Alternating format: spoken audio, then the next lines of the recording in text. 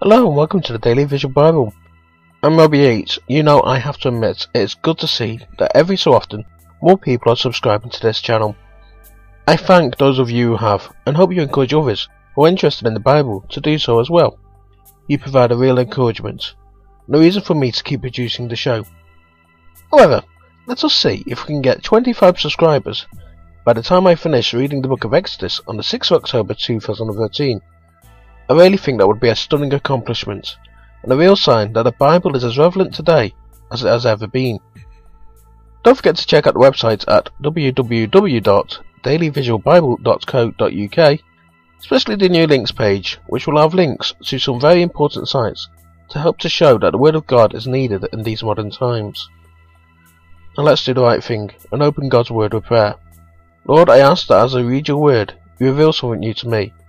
I also ask that as people see and hear your word, they will come to a better understanding of you. Amen.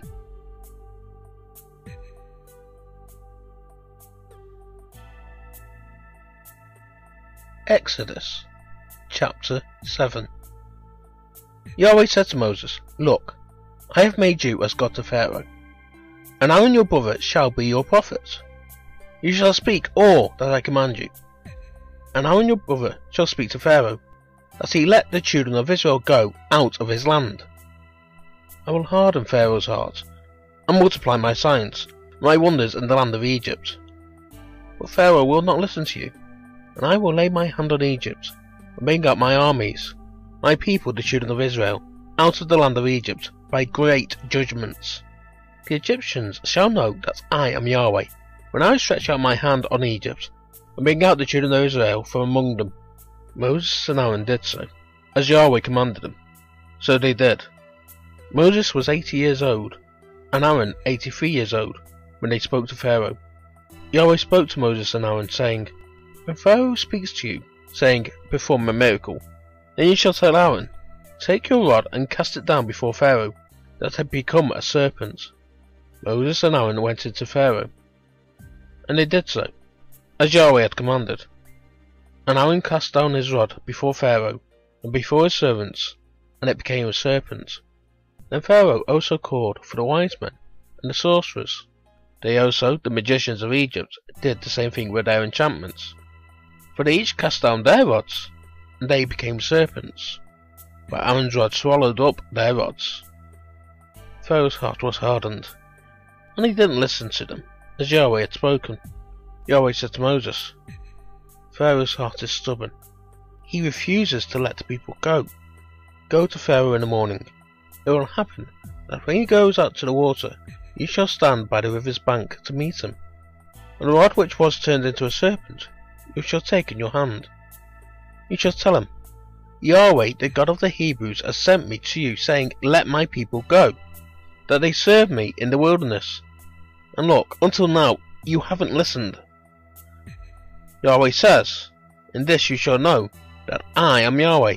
Watch, I will strike with the rod that is in my hand on the waters which are in the river, and they shall be turned to blood. The fish that are in the river shall die, and the river shall become foul, and the Egyptians will hate to drink water from the river. Yahweh said to Moses, Tell Aaron, Take your rod and stretch out your hand over the waters of Egypt, over their rivers, over their streams, and over their pools, and over all the ponds of water, that they may become blood.